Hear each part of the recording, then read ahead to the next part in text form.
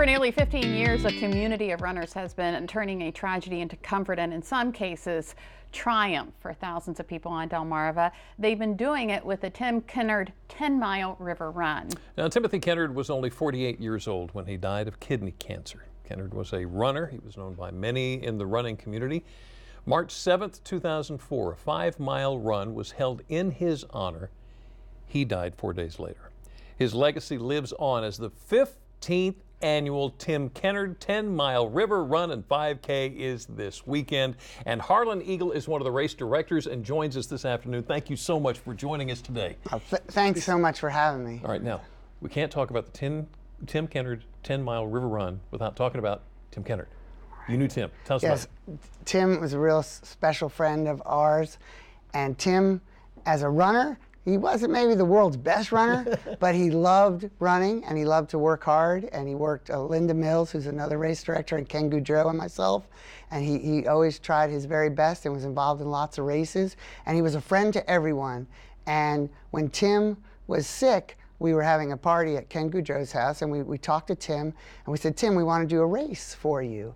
And he said, make it the best race, highest quality race, and help kids and animals.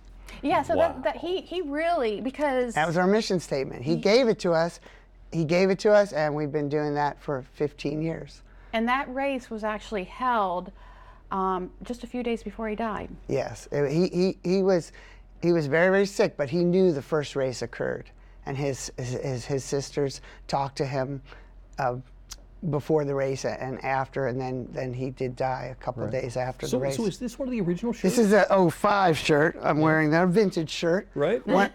We love this shirt. So for several years, it was a 5-mile river run. What made you double it to 10? Well, we thought we could bring in more people and make it more attractive for the greater area from Delmarva and beyond, and it has worked that way. Yeah. Yeah, because you get a lot of runners. We do, like yourself. We're so happy about that. Our star runner this year, Oh, Lisa. I don't know about that. We're very excited. So we want to talk, as we're talking about this race evolving over the years, unfortunately tragedy struck the running community again when just a couple years ago one of our fellow runners, Rob Schulteis, was killed while running. So you've actually added another little race, Rob's Run for Kids. Yeah. Rob was a very special friend. He was involved with the running club and very highly involved with triathlons, biking. And most of us know Rob and knew Rob, and that smile, and he just loved kids. So we started a couple of years ago, the year after he died, we started a Rob's Run for Kids. Yeah. And that is it's for 2-year-olds to 10-year-olds. And it involves a 50-yard dash, a 100-yard, a half-mile, and a mile run. And it'll take place as part of our expo on Saturday, the 24th. It'll take place at 2 o'clock. Our expo is at Evo, so the road will be closed right there, Eastern Shore Drive, and it's really a cool race. Every child who participates, it's free. Every child who participates will get a medal. And it's a great time. Rob's family, just like Tim's family, it's a great event for them to all get together. They love it, and it happens to be Rob's son's birthday. Oh, there you go. Let's jump back to the Tim Kennard 10-mile river run. Have you had a good response to it? We always have a pretty good response, and we still have room for people to register. And the really cool thing about the Tim Kennard River Run is it's a 10-mile run, a 5K run, a 5K walk. So if you want to walk your dogs, you can do that. Tim loved animals, so we also have, you can bring a stroller for the walk. We have people who want to do the 5K run. We have people like Lisa doing the 10-miler. And so it's a run for everyone, and that's what Tim was all about. He was a person who loved everyone. Yeah, yeah. And go ahead, yeah. I was just going to add, too, and because he wanted this race to help children and animals, you have some benefactors or beneficiaries. Yep. Over the years, we've been able to help the Horizon Salisbury program, which is an academic intensive summer enrichment program for kids who come from economically disadvantaged families. Through the whole time, we've helped Coastal Hospice, who provides programs for kids who are grieving after a loss of a loved one.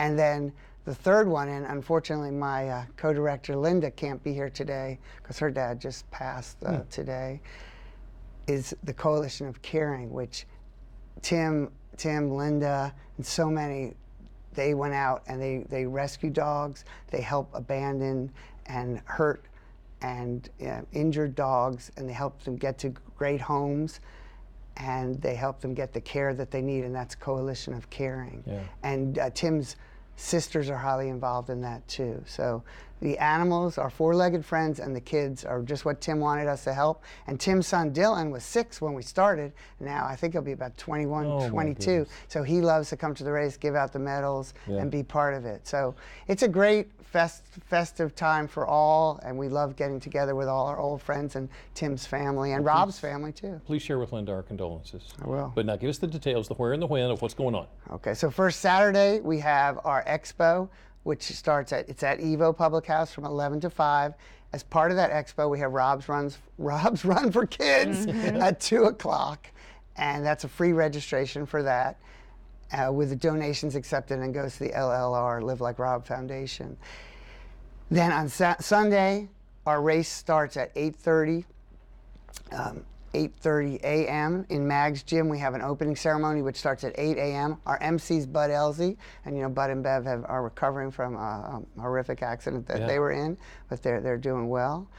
And then the race starts at 8:30. Then we have a post party that starts at 9 in the gym. Elaine Gordy and her crew have been for 15 years putting together a great post-race party. We also have Dick Morris and a new version of his band called Some Fools. Oh, okay. They'll be playing. All right, they've been on the show before. They are. They're famous. We're going to have all that information on our website, delmarvalife.com. Harlan Eagle, thank you so much. Oh, what a pleasure. Thank you for coming having in me. and talking about you. the race on Sunday. Well, someone else you'll see at the Kennard River Run is Lieutenant Tim Robinson of the Wycomico County Sheriff's Office. Still ahead on Delmarva Life. No, he's not running. But he does have a list of people who are running from the law. It's Most Wanted Monday. You're going to want to take a look. You never know where you might see one of these people, and that could score you some cash. And I'm in the process of running to the Delmarva Life Kitchen, where we find Chef Pete McMahon of Rusty Rudder, who's going to show us how to make a fresh ricotta cheese crostini with basil and cracked black pepper. Delmarva Life. We'll be right back.